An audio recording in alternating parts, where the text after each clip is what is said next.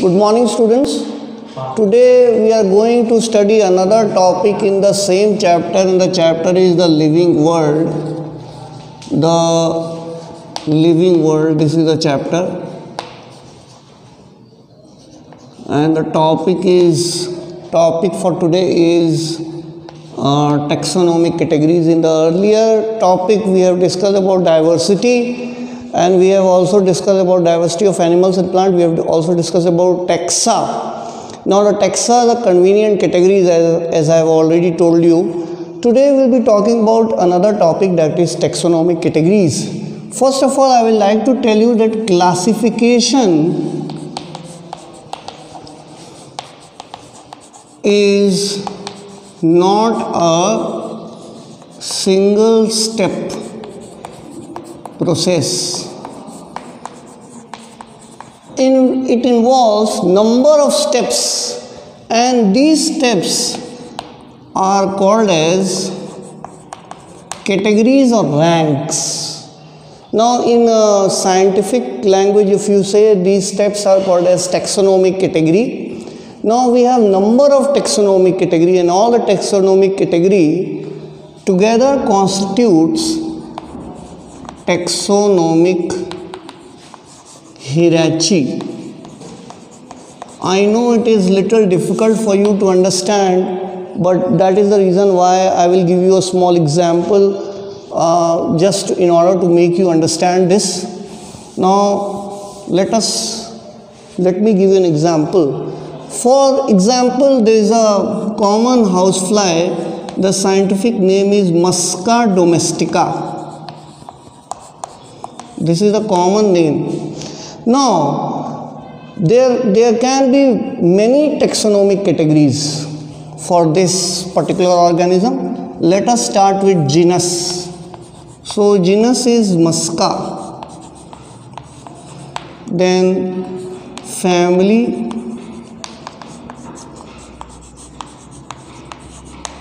Mucidae. Then order is Diptera. Then class is Insecta. Then suppose comes the phylum. Phylum of this organism. This organism belongs to phylum which is called as Arthropoda. And then kingdom, it is obviously Animalia. So these are all taxonomic categories: genus, family, order, class, phylum, kingdom. These are all taxonomic categories. Now arrangement of all these taxonomic categories constitutes taxonomic hierarchy. That is a particular term which I will like to say, taxonomic hierarchy. So all these things, genus, family, order, class, phylum, kingdom, all these together constitutes taxonomical hierarchy. For example, genus is Musca, family Mucidae, order Diptera, class Insecta, phylum Arthropoda, kingdom Animalia. Not only this, for example, in case of animals also, there can be many taxonomic categories, and they combine together to form taxonomical hierarchy. For example, in case of Homo sapiens, let us take an example of human beings. The genus is Homo, as you already know. Then comes the family. Family is Hominidae. Then comes the order. Order is Primata. Then comes the class. Class is Mammalia. This is the class. And then comes the phylum. Phylum is Chordata. Then comes the kingdom. Kingdom is Animalia. See, this genus is a taxonomic category. Family is again a taxonomic category. Order is again a taxonomic category. It can be called as rank also. Class is again a taxonomic category. Phylum is again a taxonomic category. Kingdom is again a taxonomic category. See, genus can be called as taxonomic category. It can also be called as a taxon. Family is again a taxonomic category. It can be called as taxon. Order is again a taxonomic category. It can be called as taxon. Similarly, class, phylum, kingdom, all are taxonomic categories. They can also be called as taxon. See, when these categories are arranged together, they constitute taxonomical hierarchy.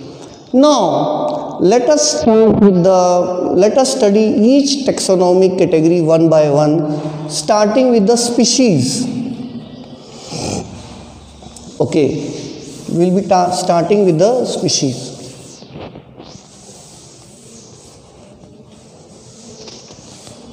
Species. See, species is the smallest unit of classification. You can also say species is the smallest taxonomic category.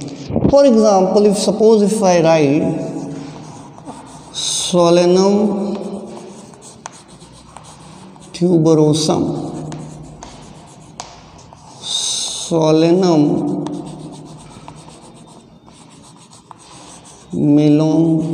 melongena, Solanum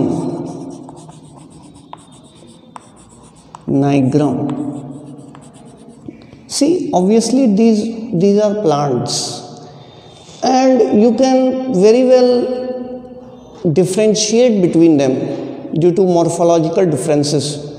Species are the smallest category which are very similar to each other. For example, in case of potato plant, the species is called as Solanum tuberosum. All the potato plants will be very similar to each other. This species is different from Solanum melongena. This is different from Solanum nigrum. These are all different plant species, and they can be observed morphologically. Then again, in case of animals, suppose if I write Panthera leo, this is loin. Then I write Panthera tigris, this is tiger. And I write Panthera pardus, this is again a leopard. You can easily differentiate between these different species. So I think you have understood the concept of species.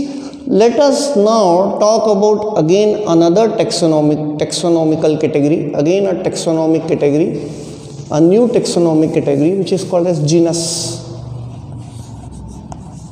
Now all the similar species are put together in the same genus. For example, in case of animals, as I have already told you, Panthera leo, Panthera pardus,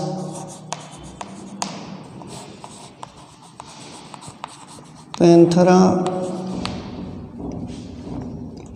tigris. You can see that in the first word I have wrote Panthera. These all the three different species belong to the same genus, that is Panthera. In the case of plants, suppose I am talking about plants now, potato and brinjal, though are two different species, but they belong to the same genus, and that is Solanum. So Group of species which are very similar to each other constitutes a genus.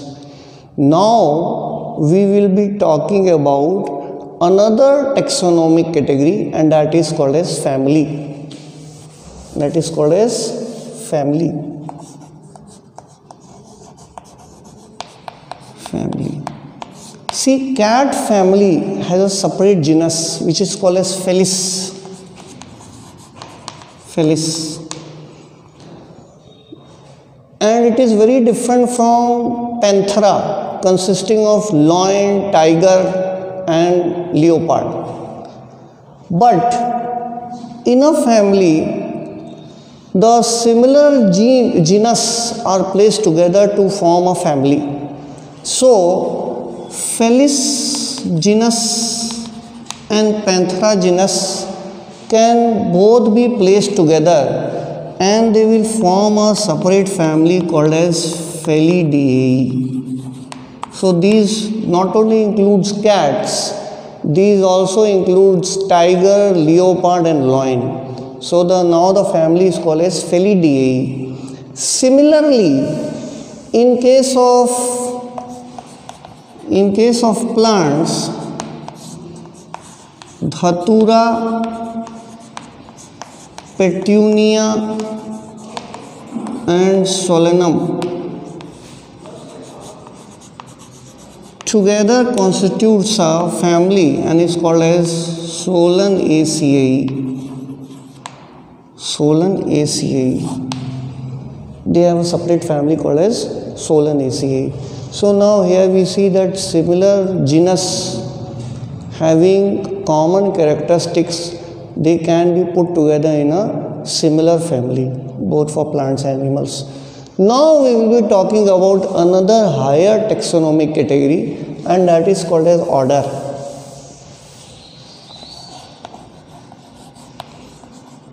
Similar families constitutes an order. Now let us talk about an example. For example, dog have a separate family and that is called as Canidae. Now, Panthera, lion, tiger and cats, they have a separate family called as Felidae. Both can be put together to form a single order, and that order is called as Carnivora. Similarly for plants like Convolvulaceae, it is a family, and Solanaceae.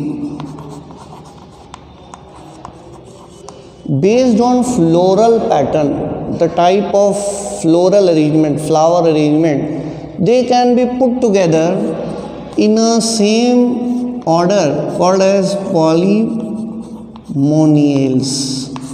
So they now constitutes another order which is called as polymoniales. So I think you have understood order also. Now we will be talking about another higher taxonomic category, and that is called as that taxonomic category will be called as class. Now many orders combine together to form a class. For example, in case of animals, such as primata, which constitutes human beings, chimpanzee, gibbons, can be placed together with another order. For example, Carnivora, and then even Herbivora can be included in this, and they will constitute another class which is called as Mammalia. They can be put together in a class which is called as Mammalia. So many similar orders having similar characteristics, they together constitute a class. So for example, order Primata and Carnivora, in case of animals, they have they are present in, they are called a class, they are included in a class which is called as Mammalia. Now let us discuss about another taxonomic category. After class we will be discussing about phylum. Phylum, we use the term phylum in case of animals, and for plants we use the term division. Now let us talk about phylum. Many similar classes together constitute a single phylum, having basic similar characteristics. For example, presence of hollow dorsal nerve cord, presence of notochord. Classes like Mammalia, aves, amphibia, reptiles, fishes, they are all included in phylum Chordata. They are included in phylum Chordata. Classes Mammalia, aves, okay, then reptilia, amphibians,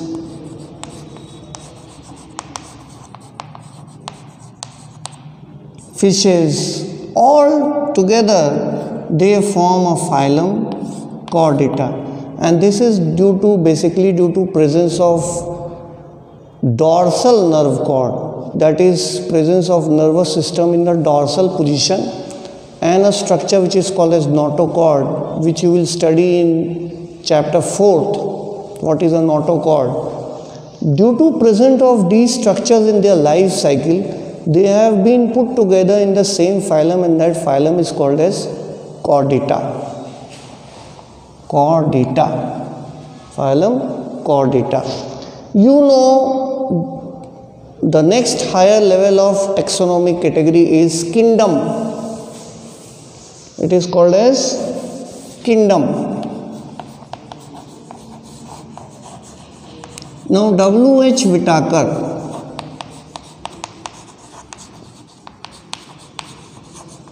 in 1969, he was able to categorize all the living organisms. He was able to put together all the living organisms into 5 kingdoms. Now what these 5 kingdoms were? First was Monera, that included all the bacteria having prokaryotic cell. The second was Protista. He put together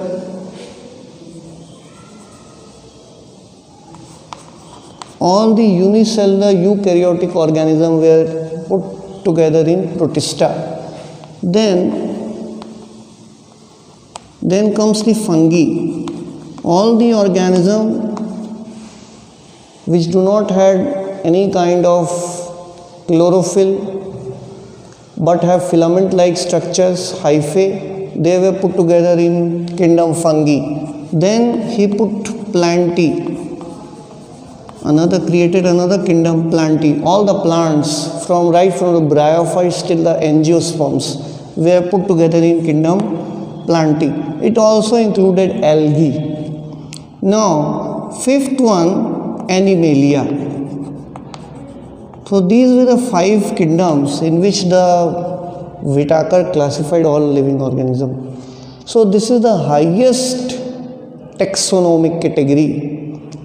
And all those phylum which are very similar to each other constitutes a single kingdom. So I hope you like my today's topic. I hope you have understood it. Thank you very much. Have a nice day.